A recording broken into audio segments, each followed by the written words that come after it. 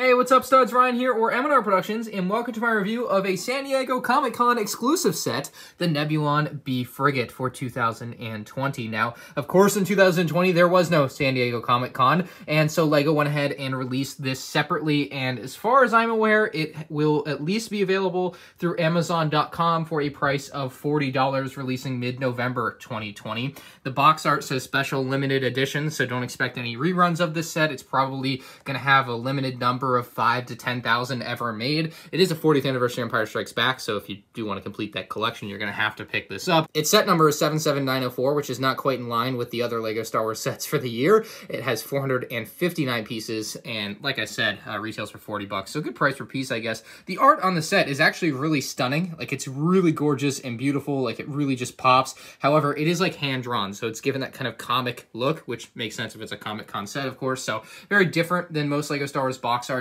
in that way. It has what is perhaps the smallest Millennium Falcon ever in a LEGO Star Wars set there. You can see all the box art here because this is a Comic-Con exclusive. I do want to give you all the angles. Pretty cool to see all the markings and whatnot. And then even on the bottom, there's the art continuing on down, which actually looks really nice. Looking into the Starry Night, you can see another Nebulon frigate there in the backdrop. And then the back of the box is going to show the set on a stand, which doesn't look the nicest. It's kind of a blocky design compared to the rest of this thing, which has a lot of angles and contours. So seeing the stand be so boxy just doesn't look great to me. It doesn't really mix very well. That's just the way that I look at that. The unboxing experience for this set should be pretty straightforward with a couple pieces of tape holding it shut there at the bottom.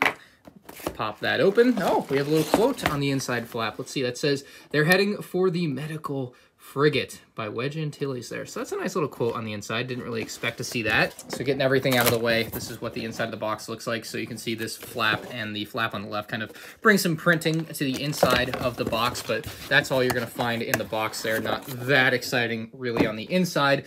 You're going to get bag 1 and 2 here. So a couple of bags with all your parts, and then the manual with your 40th anniversary Empire Strikes Back sticker. The manual, probably not going to have anything special. It's just a standard LEGO manual. Doesn't even bother to show off any other sets from the year, so just a pretty standard manual. And for people that don't know, this set does not contain any exclusive pieces. The only thing exclusive, I guess, is this sticker, although you could get it in the Best Men dual set. But you can bricklink this set together, part it together from your own collection without having to have had this set, because this set doesn't have a piece that you could only get in it. So that's at least good on that front for those of you who are unable to attain this or don't want to pay the higher inflated eBay price, since this is probably going to be a pretty hard to come by set. The set is completed, and the build process is quite simple, as you'd expect for a set like this. It's just nothing special to go through and build it. And I will say it's actually quite small.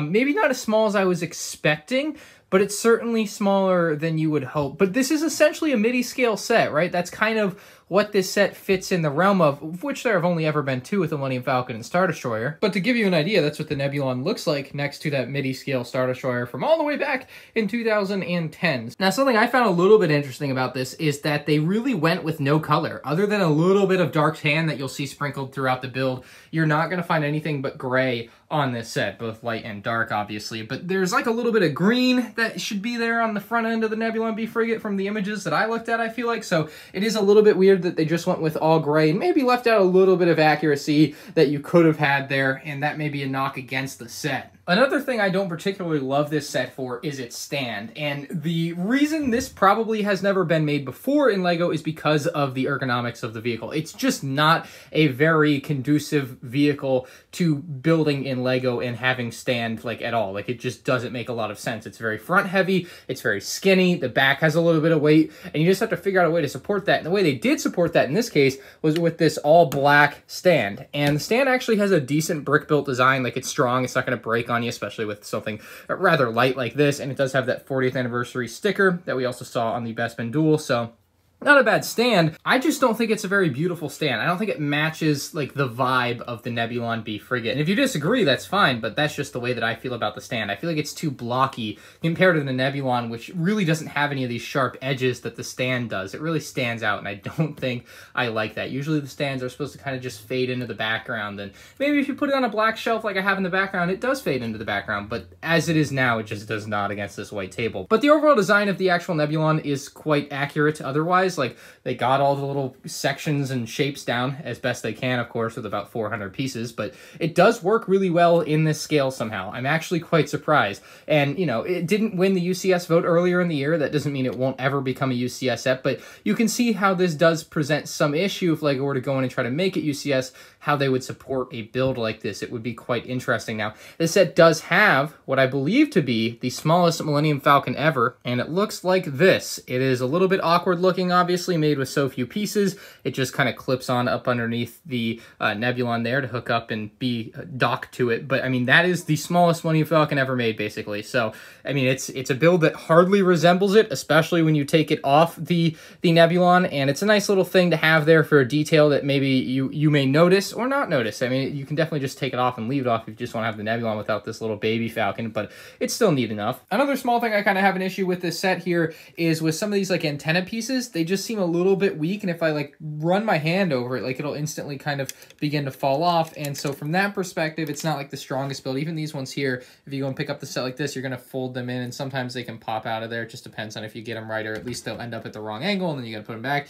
But that's not a huge issue because you can just pick the set up like this, and it's not like it's a play set or anything, so it's something you'll just put on the shelf and be fine with, ideally. But yeah, it was just something that I kind of noticed as I was building and trying to put the set together and pick it up and move it to different orientations to put parts on, that I was having a little trouble knocking things off. Here's a better look at some of the details on the front end of the Nebulon. A lot of different antenna pieces up at the top there, and it's going to be a pretty symmetrical build, although not perfectly symmetrical. There are definitely things that are different on each side of the build, and then around back they even have the engine detail, so I actually appreciated that they were able to get some of that in there. That's always nice, because there are certainly sets where that is lacking, and this set definitely delivered there. So Nebulon-B Frigate, San Diego Comic-Con exclusive. This is one a lot of people are going to keep sealed, so from a packaging perspective, hell yeah, why not just get it and keep it in the box? Because I don't think the build is as exciting as the box. This is one of those cases where it makes more sense maybe to just keep it sealed, and hey, maybe one day you decide you want to sell it. It'll be worth more if you keep it sealed.